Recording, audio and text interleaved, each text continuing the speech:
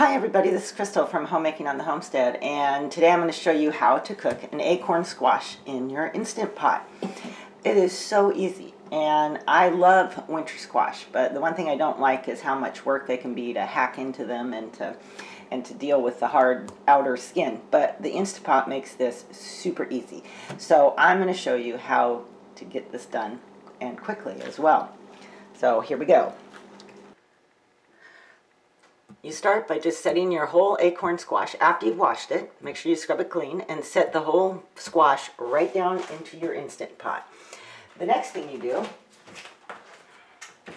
is you add 1 cup of water. Remember, when you're pressure cooking, you always have to have water or some sort of liquid in there.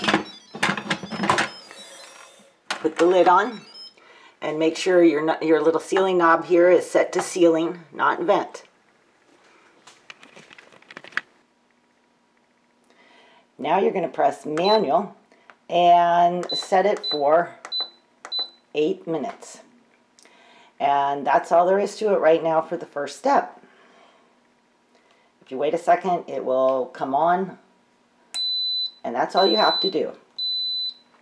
You're going to wait for it to come up to pressure, and then it will start to count down. You'll see the 8 appear, and the minutes will count down until you hear a beep. And then you know your time is up.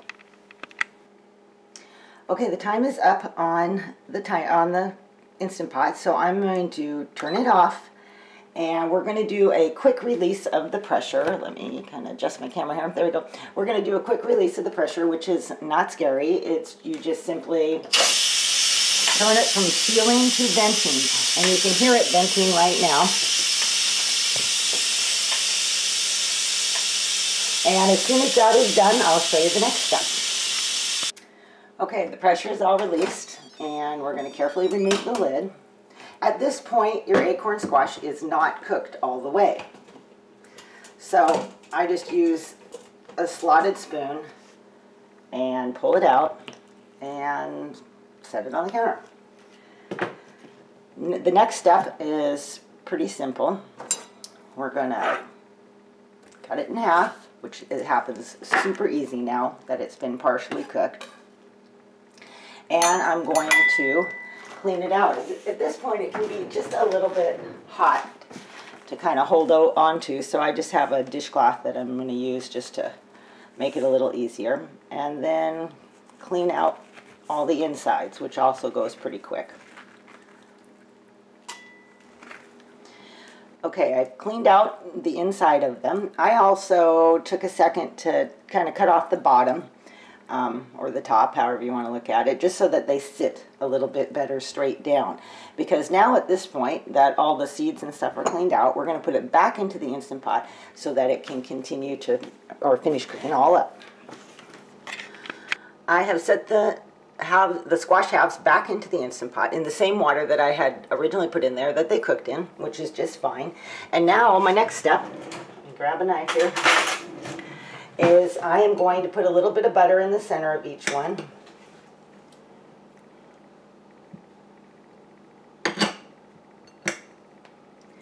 And sprinkle with some pepper and some salt. And just because this is how we like it, it's totally optional, I'm going to sprinkle just a little bit of brown sugar on the inside of them as well. But you can put whatever kind of seasonings or anything that you prefer. That's just how we like to do it. The lid goes back on. Now your pressure cooker is still warm, so this time it won't take very much time for it to come up to pressure at all. Just make sure you turn your sealing knob to sealing. Now you're going to set manual again. And we're going to put it down to, let's hold it here, we're going to put it down to 6 minutes this time. And that's all you have to do, and in 6 minutes, I'll show you what it looks like. The cooking time is up, so it's time to turn off the Instant Pot and do a quick release of the pressure. Now that the pressure is all released, we can remove the lid carefully Always kind of remove it towards you so that the steam goes away from you. For safety reasons, it can be still kind of hot. And inside we have beautifully cooked acorn squash.